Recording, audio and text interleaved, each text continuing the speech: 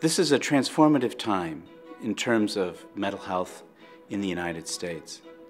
Over the past 30 to 40 years, we have developed sophisticated behavioral and medication treatments for psychiatry illnesses.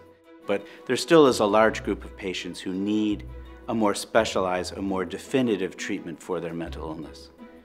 Here at Yale New Haven Hospital, we're really pushing to deliver those definitive treatments to help those patients who haven't responded to the usual or routine treatments for mental illness. I've been in treatment pretty consistently since I was in middle school. I had a combination of different styles of therapy as well as different medications, and my functioning was pretty high, but I tended to still really struggle with these feelings of just profound aloneness and despair. And about 3 years ago, I kind of slipped into what I would consider a very severe depression.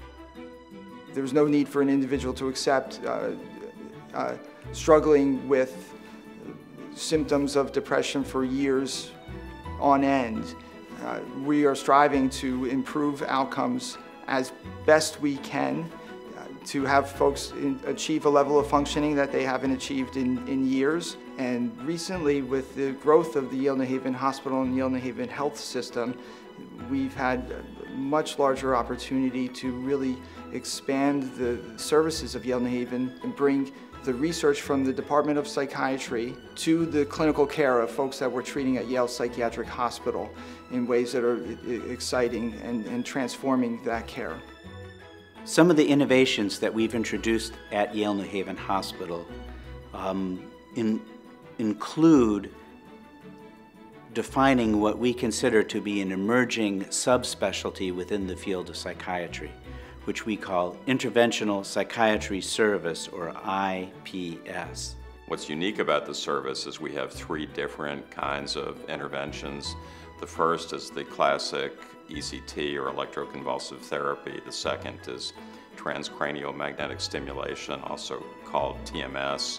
And what's particularly unique in this service is what we call KIT, or Ketamine Infusion Therapy, which is really a state-of-the-art use of ketamine. I'm receiving intravenous ketamine, and the day after I received my first treatment, I felt like myself. But what was strange, it was like immediate. The next day I woke up and I felt I could internalize good things about myself. I could feel positive feelings. I could feel feelings in general. Ketamine was actually first developed at the Yale Department of Psychiatry approximately 20 years ago, and we've been studying it since then. 2.5 years ago, we became the first academic center to offer it as a clinical treatment. To see these treatments actually administered in day-to-day routine clinical care is extremely rewarding for us. This is what we work for, this is what we hope for, and this is what we need as a field to make a difference in the lives of patients. IPS has a robust teaching component, so one of the pleasures of my academic life now is I get to come to work and teach the future leaders in psychiatry, not just nationally, but internationally. We're developing a generation of experts in this area who consider themselves to be interventional psychiatrists. My residency experience was phenomenal. I worked really closely with the Interventional Psychiatry Service. It's a really exciting place to work because you're not just working with other residents or with attendings, you're working with the clinical researchers who are on the top of their game. You're working with mentorship opportunities that help you figure out sort of where you want to go in your career.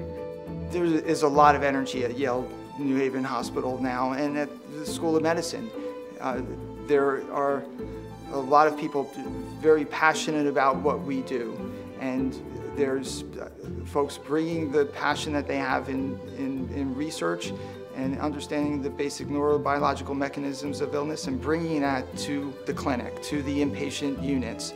And there is a sense of teamwork here in how we are doing that. That is what really is the secret to how we're moving ahead. I'm constantly overwhelmed by the gratitude I have for this treatment.